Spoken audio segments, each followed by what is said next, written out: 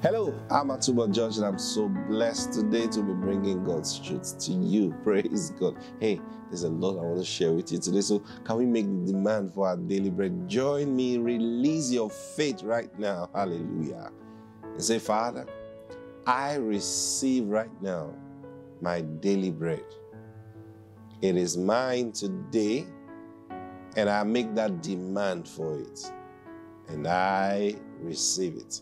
In Jesus' name, amen. Praise God. Hey, we are talking about entering into God's rest. And I was showing you something yesterday.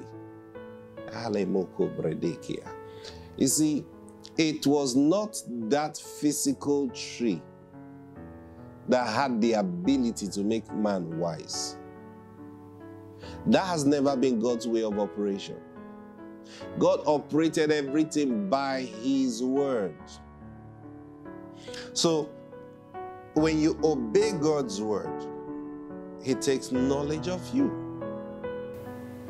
So, there is this mistake a lot of believers make, and I think talking about entering God's rest is important. I talk about this.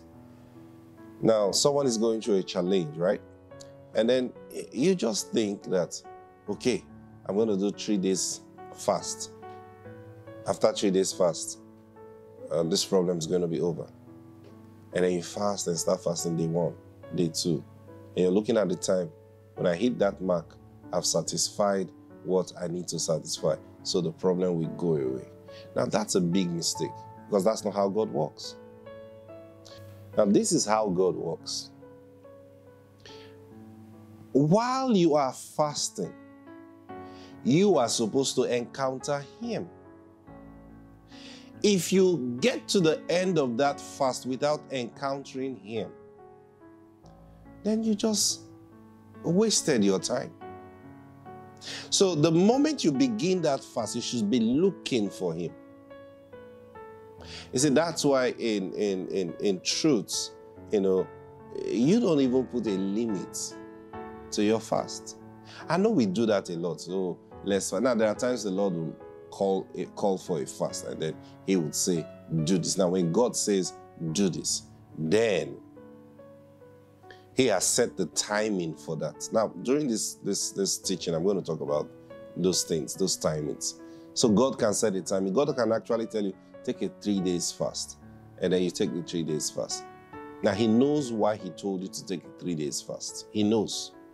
So now it's different from when you by yourself say, you know what, this is what I'm going to do. I'm going to fast for this number of days. And then you feel, because you have accomplished that, then God should do His own part. No, that's not how it works. This is how it works. While in that fast, now the one you call forth for yourself, even the one God calls for, you should look seek the same thing. While in that fast, you should be looking out for Him. You should be looking out for an encounter with Him. It is that encounter when He shows up. He is the one that will now take you into that thing that you desire. It is not the fulfillment of the law that will take you into that thing. See that now? So the same thing now. Satan was able to convince Eve that, hey, that tree, when you eat that tree, you will become wise. And she looked at the tree, so I can just eat a tree and become wise. Yeah. But what she didn't understand is that the tree in itself will not make you wise. It is the obedience of His instruction concerning the tree that will make you wise. See that now? Now, it's important you know that, because now this is what happened. So Eve felt, okay, this tree can make somebody wise, okay? And she ate the tree. When she ate the tree, she didn't become wise. She didn't. And then she went to her husband, like, I've eaten the tree. I've eaten the fruit, this fruit. No, I didn't die. I didn't die. Now, remember also that God said, the day you eat of that tree, you will surely die. That's what God told Adam. The day you eat of the tree, you will surely die. Now, guess what? They ate the tree. Now, Adam was looking at Eve because Adam's heart, he just felt the day he just bites that tree, oh, he will just drop and die. That tree was that poisonous. But like I said, it was a normal tree, like every other tree that grew from the ground. And then the Bible said it was good for food. So they knew that it was good for food. But then they just felt there was a mystery around the tree. The mystery that was around the tree is simply the word of God that was attached to it.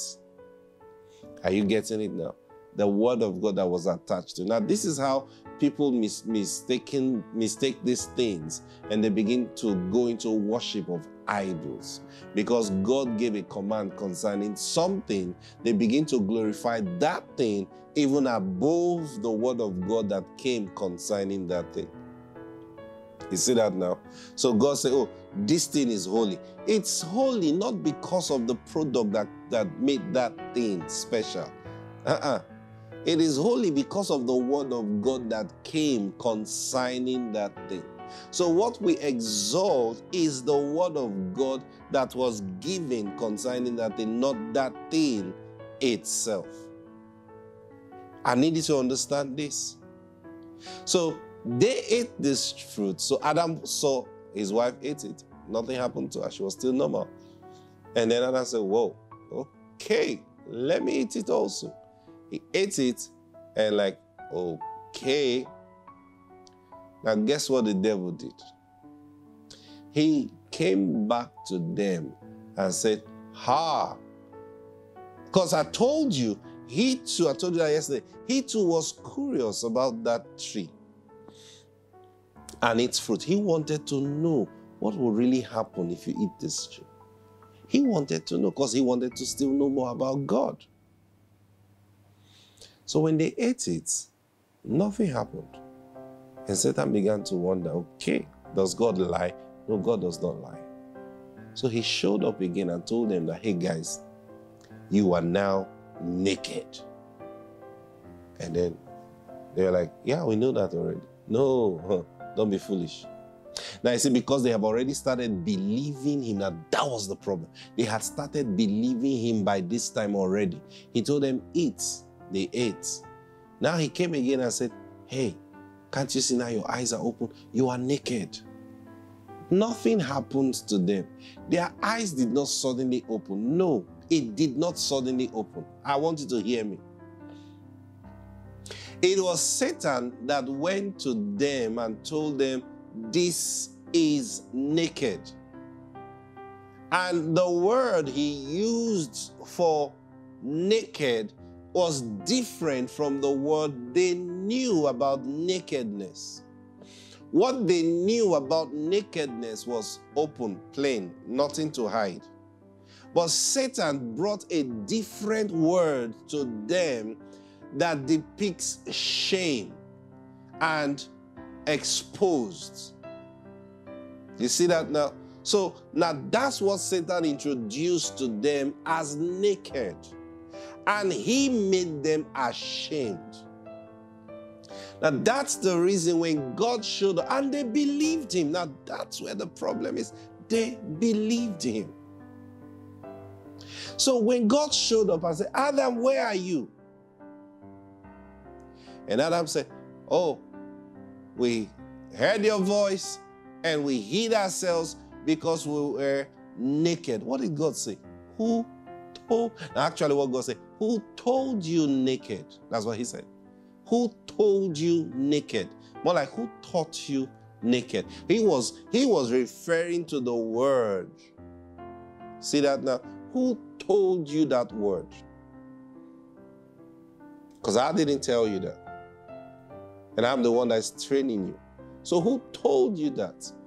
God knew instantly. They have begun to fellowship with the devil. And God knew that that's where the devil would go for, that tree. He knew.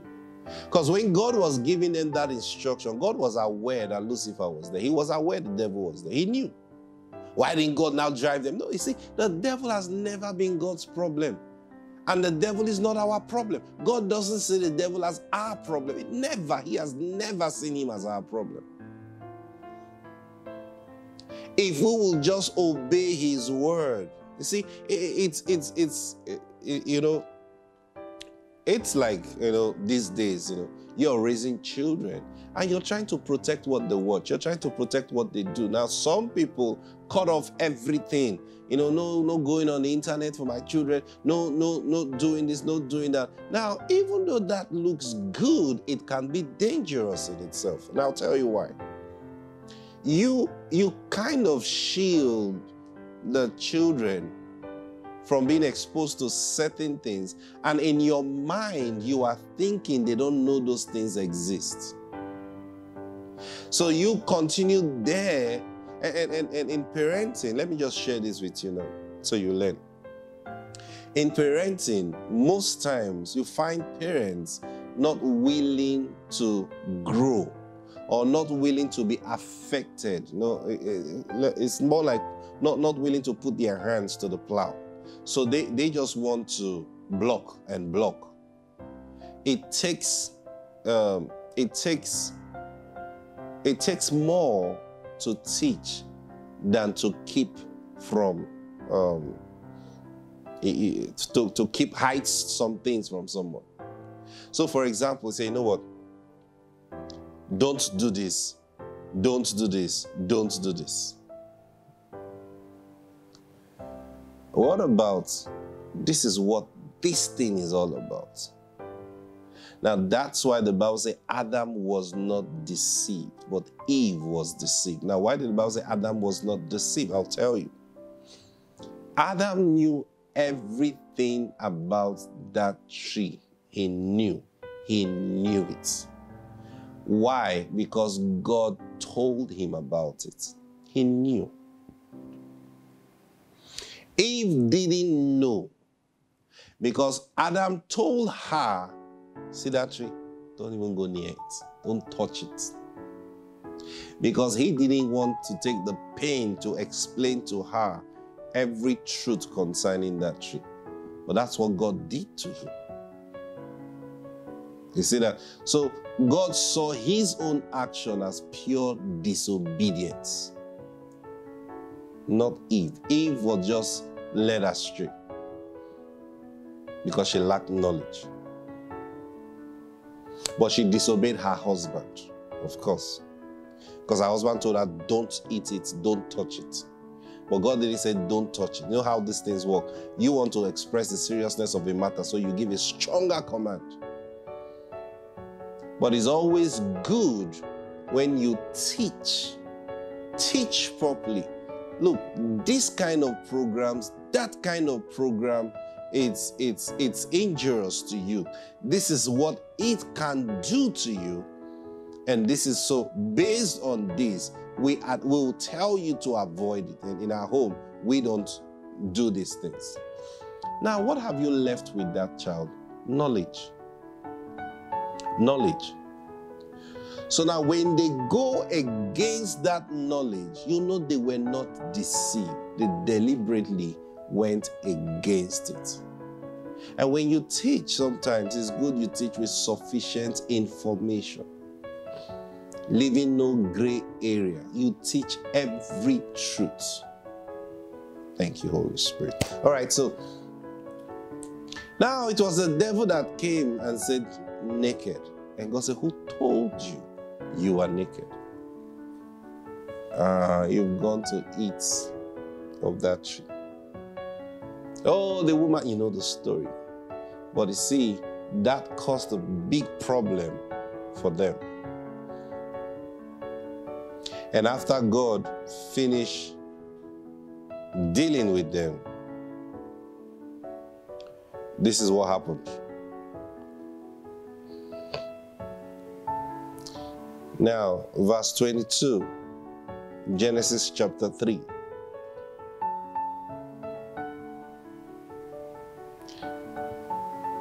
Then the Lord God said, behold, the man has become like one of us to know good and evil. Now, lest he put out his hand and take also of the tree of life and eat and live forever. Therefore, the Lord God sent him out of the Garden of Eden to till the ground. from which he was taken. Now you see, because they disobeyed God, and they disobeyed simply because of unbelief. Adam actually walked in unbelief. That's what led him into disobedience. It starts from unbelief. Then you get into disobedience, because God had spoken to him about that tree and told him all the good things about the tree, right? And the things to hope for if he obeys and keep his obedience where that tree is concerned. Now, he first of all had to reject in his heart all those things God told him, all those things God promised him. That was where unbelief came in. And because of unbelief, he now became disobedient to the instruction that God gave to him. And because he did that, God sent him out of the garden to go and till the ground. Now, this was how man was taken out of his place of rest. And that's where struggling began. That's where trying to sort yourself out, trying to take care of yourself, because it says God sent him out of the garden to till the ground. In the Garden of Eden, he wasn't tilling the ground. He was just eating from what was. Now, God had to send him out of the garden, out of that environment. Now, you know what this is when you leave the presence of God. You are going to suffer. Praise God. And that's what happened to them. God says, go out. Over there, you will till the ground. In here, everything has been provided for. Praise God. But time is up for today.